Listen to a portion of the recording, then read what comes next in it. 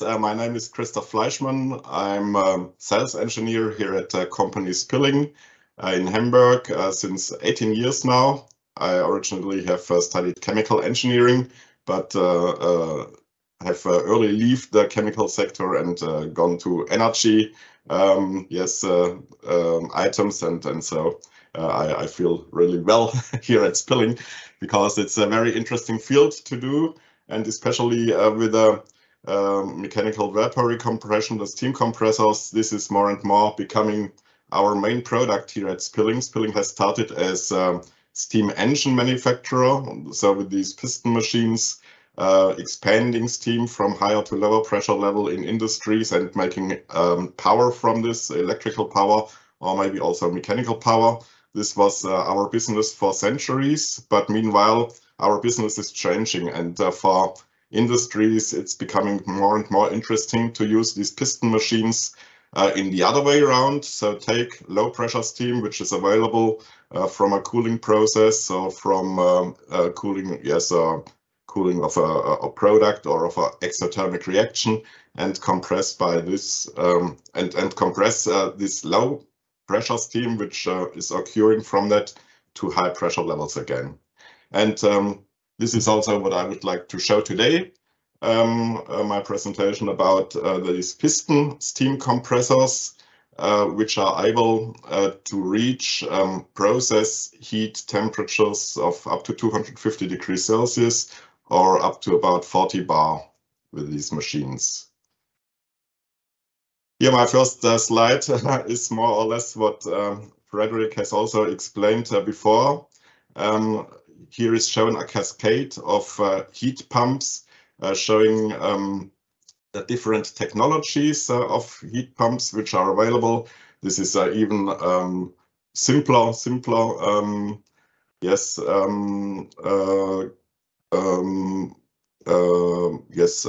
presentation here than Frederick has done, because it's only a few types are shown here, but these different heat pump systems, like it's shown here, refer very often to different temperature levels where they are operating. For example, at the lower end, you can maybe use ammonia heat pumps to lift very low temperature heat of, say, 20 to 40 degrees Celsius, maybe available from a cooling cycle in the industry or from exhaust heat from absorption chillers or other chillers.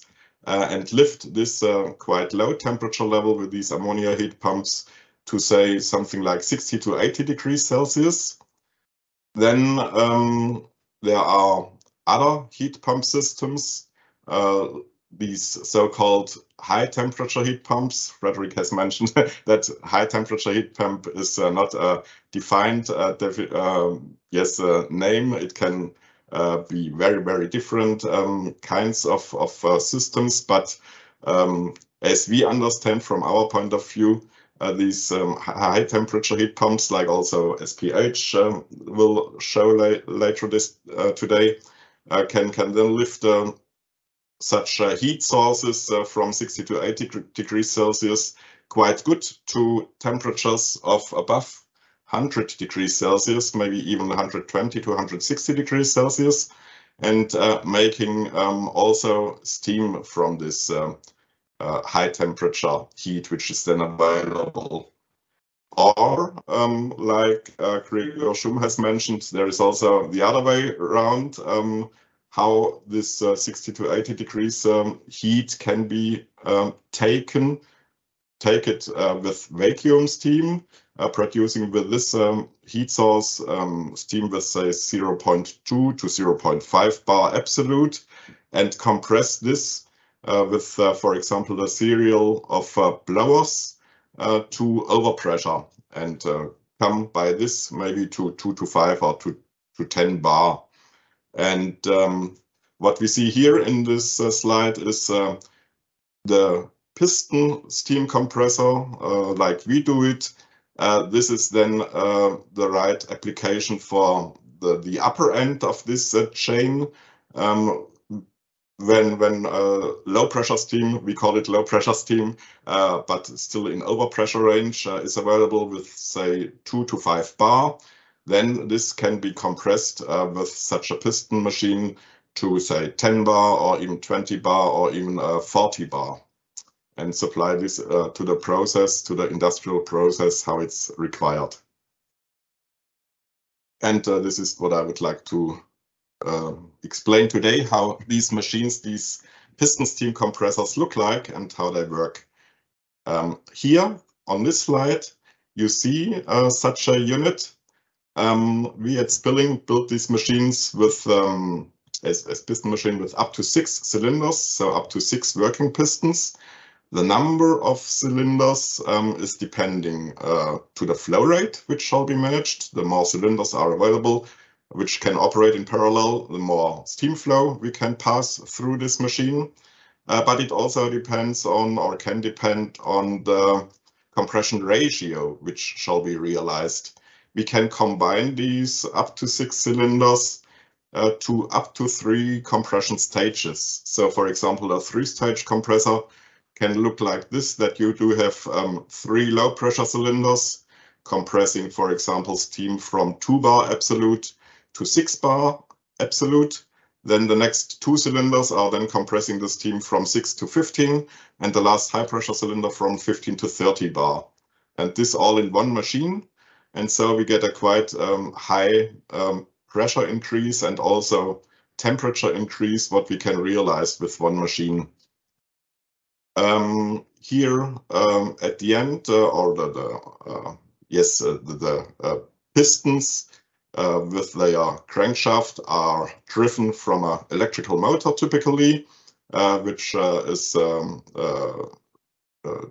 able to vary its speed, so a variable speed drive is connected, and the typical speeds of these units are between 300 and 1000 rounds per minute, so it's variable in this range. And accordingly, also the steam flow rate, which can pass through this compressor, can vary in a comparable range between 30 and 100%. And yes, now the nice thing is that for the complete control range, the efficiency of these compressors is constant. So the electrical power demand, what they consume, is really proportional to the steam flow rate which is going through.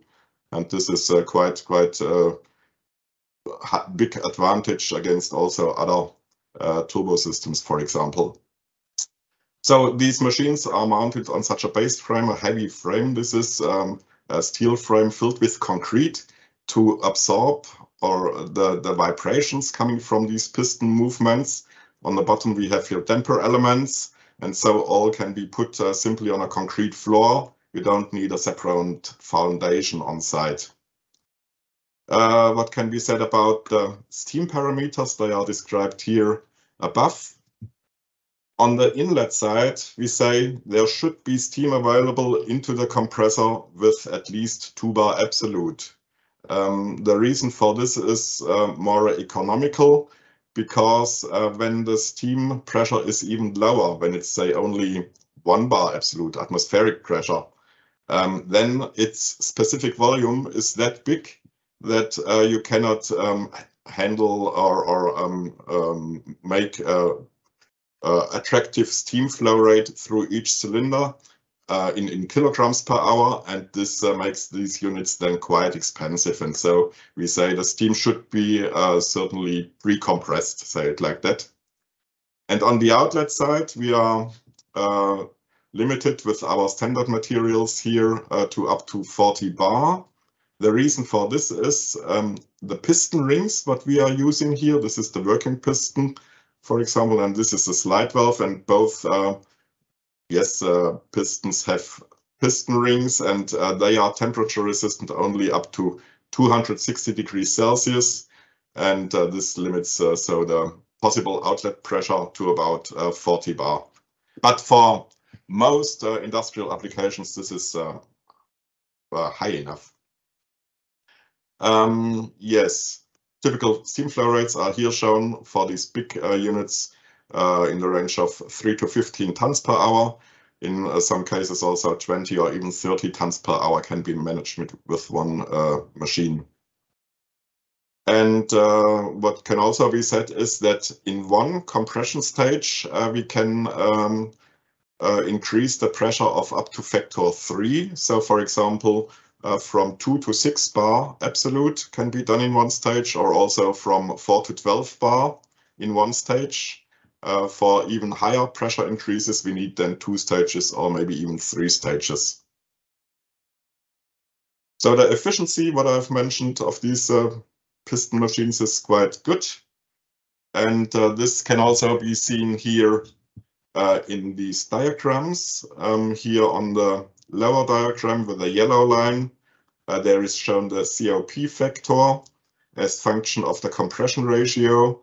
When we, for example, have a compression ratio of factor 3, so for example, from compression from 3 to 9 bar, we have a COP factor of about 6, meaning that the outcoming steam, its heat content is 6 times as high compared to the electrical power demand of this compressor. Or the upper diagram shows the same relationship, only a little with different figures. Here is shown the electrical power demand per ton of steam, which is compressed in kilowatt hours. So for example, for compression ratio 3, from 3 to 9 bar, for example, we need about 100 kilowatt hours of electricity to compress 1 ton of steam. Then I would like to show a few reference plants to get an idea what is done so far with these units. Here, for example, is shown the installation drawing of a 6-cylinder unit from the top view, which is a single-stage compressor. All 6 cylinders are doing here the same. They are compressing here from 2.3 to 4.9 bar. It's installed at a chemical plant in Germany, where they do have excess steam from a product cooling on this 2.3 bar level, and they want to recycle this steam to their process steam supply pipe, which is operated on 4.9 bar level, supplying then heat for different other processes. And here the compression ratio is quite attractive. It's only about 2.3. And so we get here a quite good COP factor of about 9.5.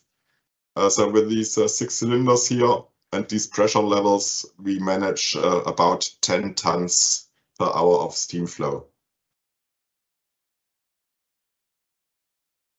At this plant, you see 2 big 6-cylinder units. They are installed at a paper pulp drying in Sweden and are compressing steam from 3.2 bar to 16 bar. And this is happening here in double stage compression. So each unit has 4 low pressure cylinders and 2 high pressure cylinders. So in the 4 low pressure cylinders, the steam is compressed from 3 to 8 bar about, and in the 2 high pressure cylinders then from 8 to 16. And the compression ratio is here about factor 5, and accordingly the COP factor is here a little lower, but still quite attractive with about 4.2. All is installed here for this paper pulp dryer, and this dryer is operated with this 16 bar steam, so this brings the heat to the dryer. And out of the drying pulp, steam is evaporating here under overpressure, under 3.5 bar, something like this. And so this outcoming steam from the pulp is cleaned in a stage and then recompressed by our compressor unit. And so the whole drying process is more or less self-supplying, supplying itself with heating steam. The only energy input into the system is here the electrical power demand for the compressors. Then example for a smaller unit. Here this is now a 1-cylinder unit at a dairy in Mongolia. they had the situation that they do have on their side steam available from a district heating system, which is operated with steam with 4.5 bar. But for a single process, for a spray dryer, they needed 9 bar. And so they simply took this quite cheap 4.5 bar steam, compressed it with this one-cylinder unit up to 9 bar, and by this get a quite attractive 9 bar steam supply. And also here compression ratio is 2, so the COP factor is here above 10. And last but not least, to show you that this is also possible on higher pressure levels here, a steam compressor in the US at a chemical plant, compressing steam from 14 bar to 34 bar. Because we are here even at the inlet on a quite high pressure and so also on a quite high temperature level, we do have to do these compression stages a little careful, say it like that, with a condensate injection in between, and do it here in 2 stages. So this unit has 2 low pressure cylinders and 1 high pressure cylinder, although the compression ratio is only about 2 point something. And so in these higher temperature ranges, we do not reach a compression ratio of 3 anymore in 1 stage, but we have to do it in smaller steps there. So I'm at the end of my presentation, and yes, looking forward to a discussion with you. Thank you very much.